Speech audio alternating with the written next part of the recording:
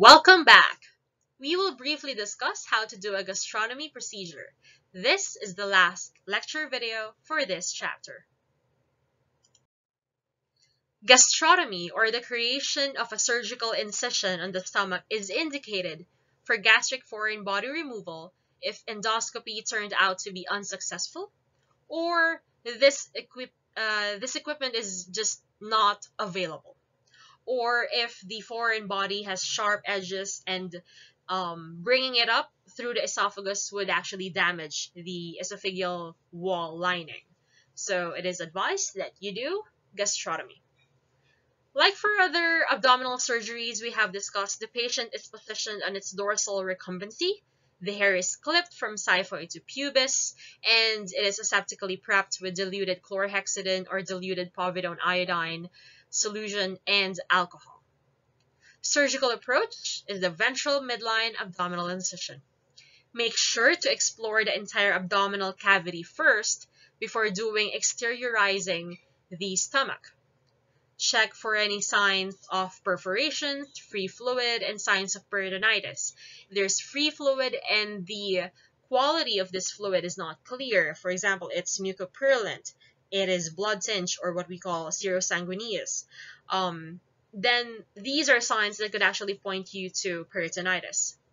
Once you have assessed everything, you have suctioned the free fluid, isolate the stomach from the abdomen with saline moistened laparotomy sponges.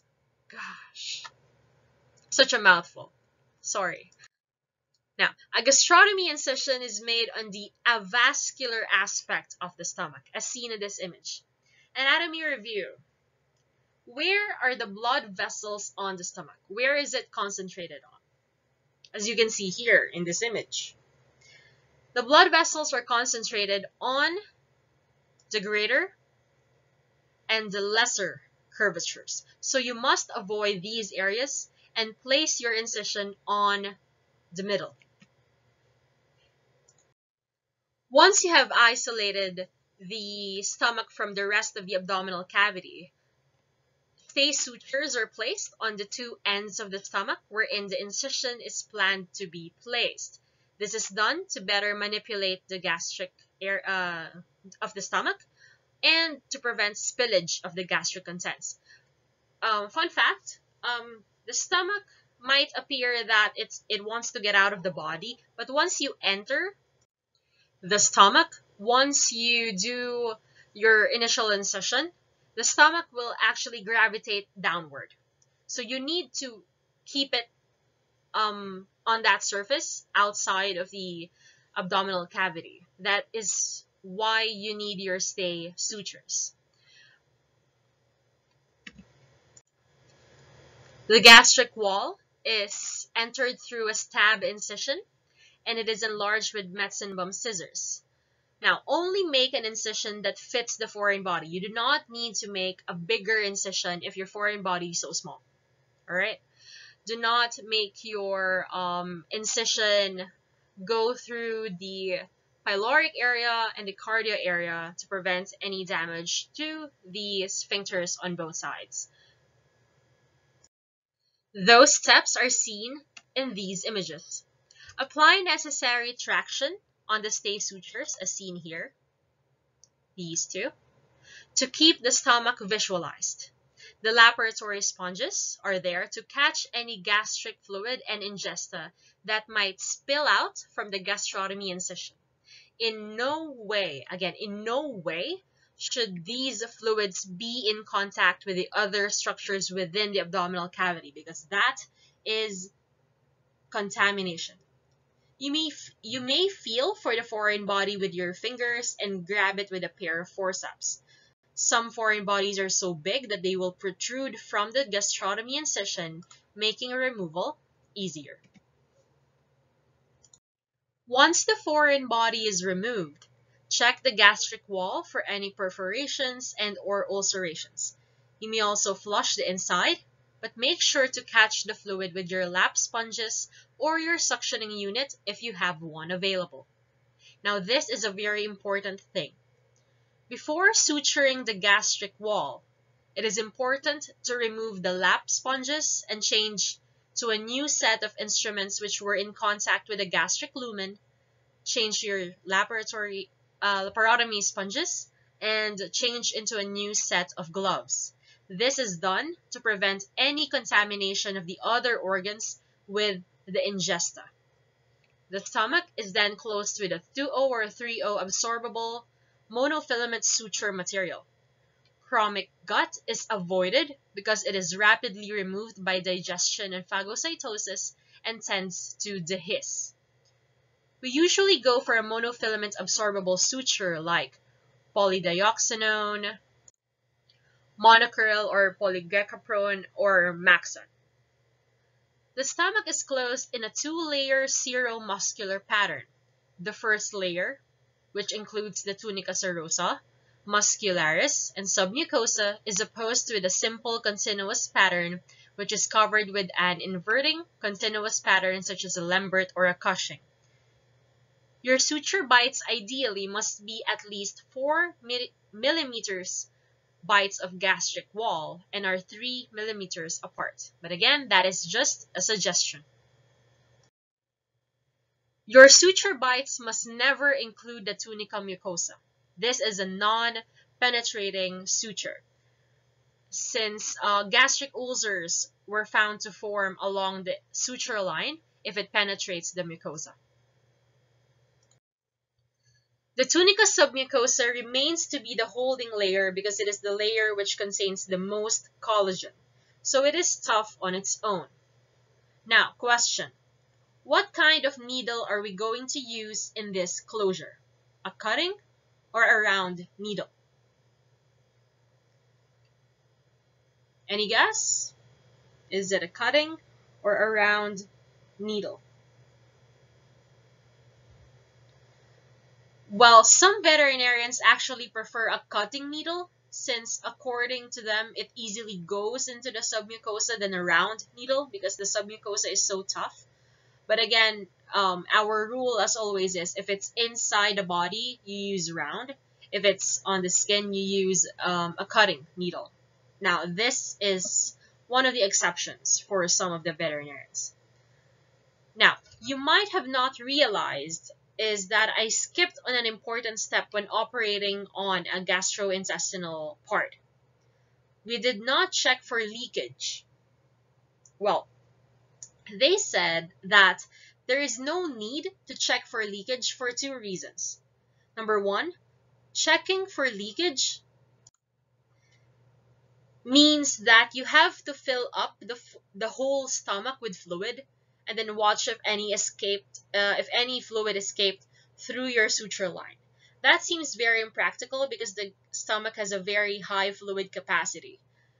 And to recreate that situation wherein the stomach is full of ingesta and it's contracting and you checking your suture line if there's any leakage seems to be quite impractical. And number two, remember we closed the incision with a two-layer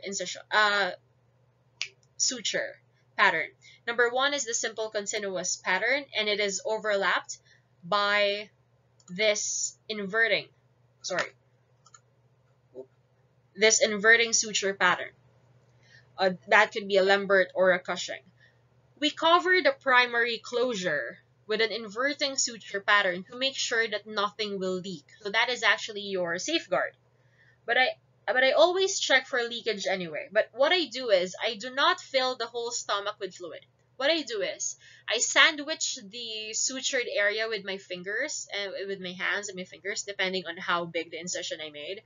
And I put pressure on it and see if there are any gaps wherein the leakage can happen.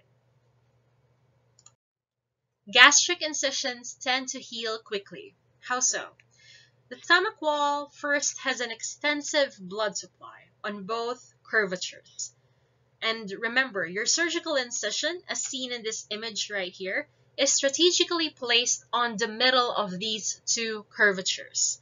So when the inflammation happens in response to the normal healing, you are assured that the incision would get an adequate blood supply. Number two, The stomach has reduced bacterial numbers as compared to the intestinal tract, so the chance of any bacterial contamination or infection around the suture line is much decreased as compared to the intestinal tract. Number 3, the stomach undergoes a rapid epithelial regeneration since it undergoes regular physical stress during the digestive process when it is continually contracting to digest food. And lastly, due to the positioning of the stomach relative to the omentum can lend its defense mechanisms to the stomach. Now, hemorrhage rarely occurs if you have placed your incision on the right place. However, if it does occur, sometimes it does, especially when there's this outlier blood vessel that you cannot keep from hitting, you can arrest the hemorrhage using gentle pressure only, right? The usual clamping with hemostatic forceps, ligating the vessels with sutures, or the use of electrocautery cannot be used, right? For the electrocautery, you cannot use it for the intestinal tract and the stomach, or even the esophagus, because as you remember from physiology, you have this gut brain.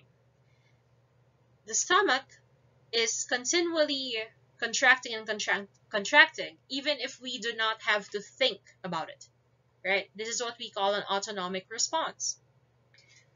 The gut itself has its own open quotation marks brain. It has a gut brain, meaning there's various sensory and motor functions that are thrown both ways from the spinal cord to the different visceral organs to regulate the peristalsis. So if you use electrocautery in any part of the stomach, you could actually cause a short circuit of some sort in this autonomic nervous system, and that could compromise the nerve supply of that part. So that caps off our discussion on gastric surgeries, and you will have another video assignment.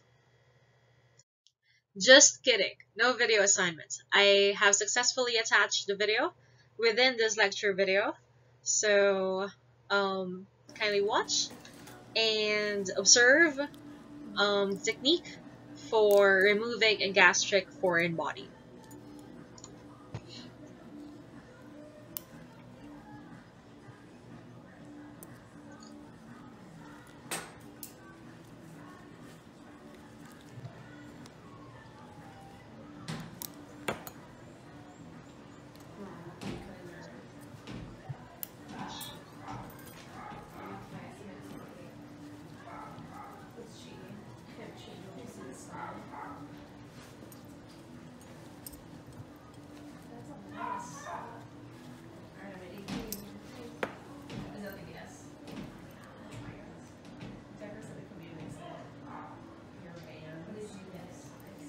I need something on top of that to set them on. Okay, I'm gonna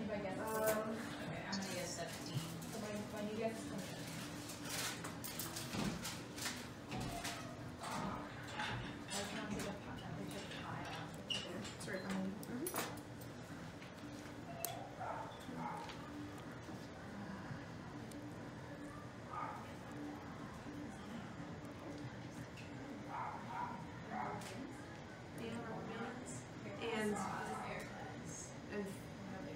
The rubber band is the part that's inside of the hairband usually. Like it erodes. Yeah. Oh!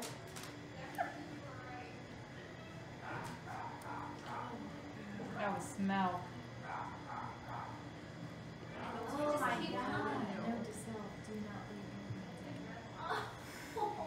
This is for all the hair ties disappears in the house, you know? How people always wonder where they go. Yeah. This cat running house to house. It's not your house. They're in this cat. Stop it, I'm trying to record it, not laugh. Oh, so many. We're about halfway there. That one was probably in there for months. Look at all Not even like half of it. Like so much. I Yeah, this definitely tops my 30-something I've seen. Yeah, For sure. I'm out at 17. Mm-hmm. And I think I might even be out at 32. On the ground. Oh my god. You count 52. Was this not even clinical? Not till now. How do you get I mean, that she's many? 2 years old. She's probably been doing this since kittenhood. Yeah, how do you get that many hairs just in your stomach and not get sick? Yeah. Has it ever passed when the owner was ever like, that's weird? Probably not. Or is it all in the stomach? Do you or you haven't got It's all in the stomach. That's lucky. Like, I was doing a wellness exam. I'll say, was it the stomach? Did it have any vomiting? No, nothing's like this. So what's How are you eating with that in your stomach? Alright. I think you should check Show that. first for like what's a normal guy.